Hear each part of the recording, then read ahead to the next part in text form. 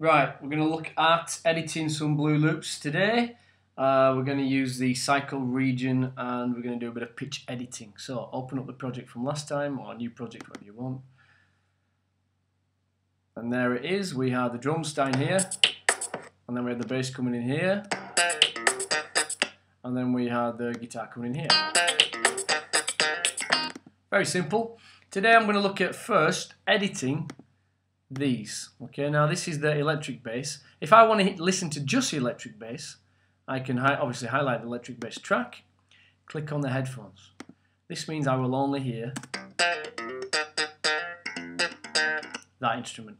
If I click on mute, that means I will hear the other two tracks but not that instrument.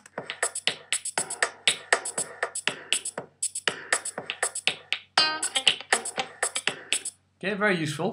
So I'm going to put headphones on because I just want to edit this track, and I'm going to edit this second time the bass loop comes around. So I'm going to edit this particular one here, this one.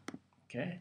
Now, if I want to listen to just that little square, just that little loop, if I click on here, this is a cycle region. If I click on that, this yellow bar appears, and I can make it longer, I'll make it shorter. And what this means now is when I press play, it will only loop this one bar here from number 5, 6, 7, 7, 8, so 2 bars, number 8 and number 9. Okay, so let's have a listen.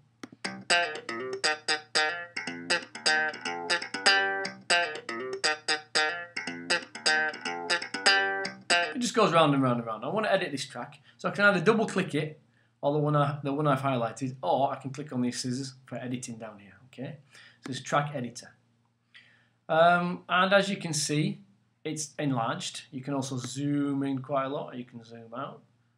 And all I'm going to do, I'm going to chop off the last beat.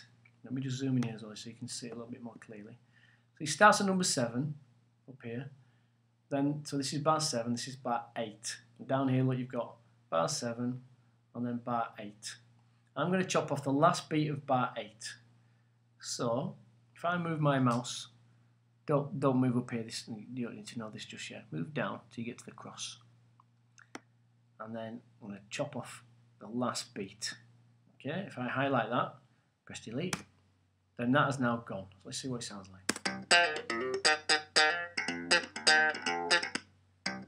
Now can you hear at the end there's still a which we don't want. Very small thing, but I'm going to get rid of it because I don't want it. So I'm going to zoom in a little bit more. I'm going to move it along. Sometimes you get a bit lost when you're doing this. And there's a bit deleted. I'm just going to delete a little bit more. Just that, to get rid of that glitch, that sound. Here we go again.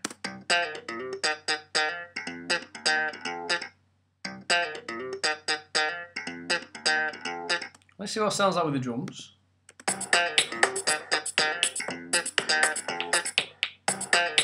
It's quite nice because you get that in the drums that you wouldn't normally hear before. So, turn off the cycle region, go from the beginning.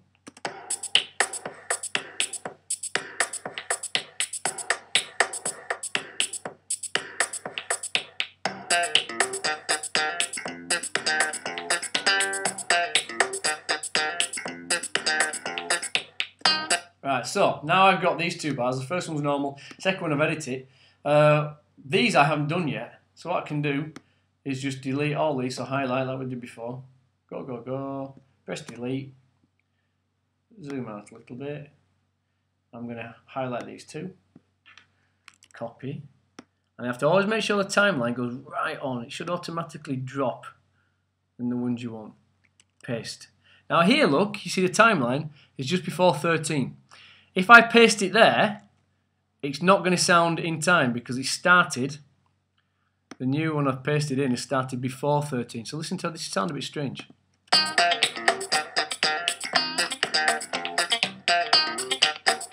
It's all out of time, so I need to make sure, remember undo if you do something wrong. Okay, and I want to actually paste it right where the bar starts. And then here, I'm going to drag this to here, paste. Because we've got a little space at the end, so we need a little space every time. Okay, and there's a little space there, and then if we want to paste another one, it will be there. Okay? So always make sure you're looking at the lines. So we've got that. Come back.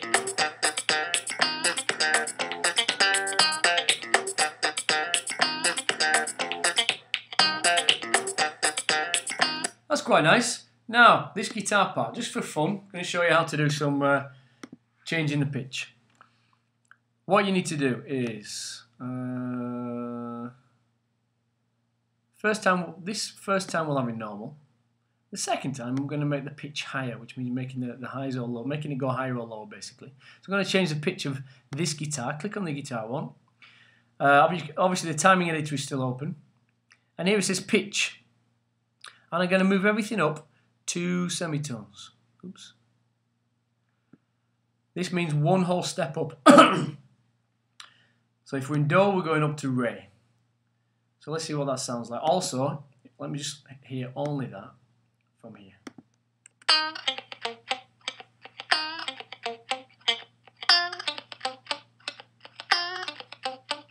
So I've made it go one step up. Now, if I've made the guitar go one step up, I also need to make the bass go one step up. Otherwise, it sounds like this. Doesn't sound. Sounds completely out. So I'm going to put this one up as well. I've highlighted that, and I'm going to change the pitch of this up 2 semitones as well. So let's see what that sounds like.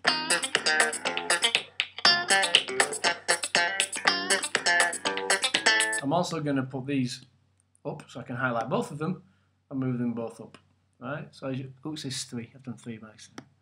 So 2. As you can see, it tells you which ones you've transposed, which ones you've made go higher or lower.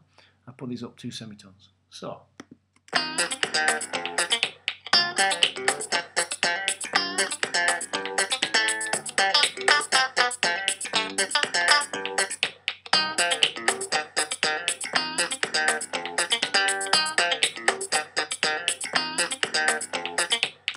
And then obviously I'm going to have this again. Well, not obviously, but why not? So copy.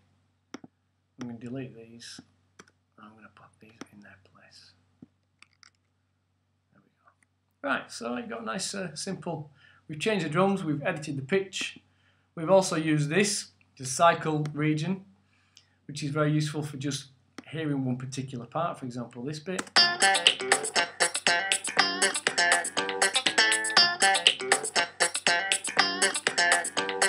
We've also looked at just hearing one track at a time.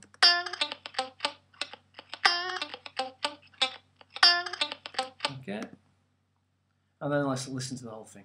Take off the cycle region, go back to the beginning. Here we go.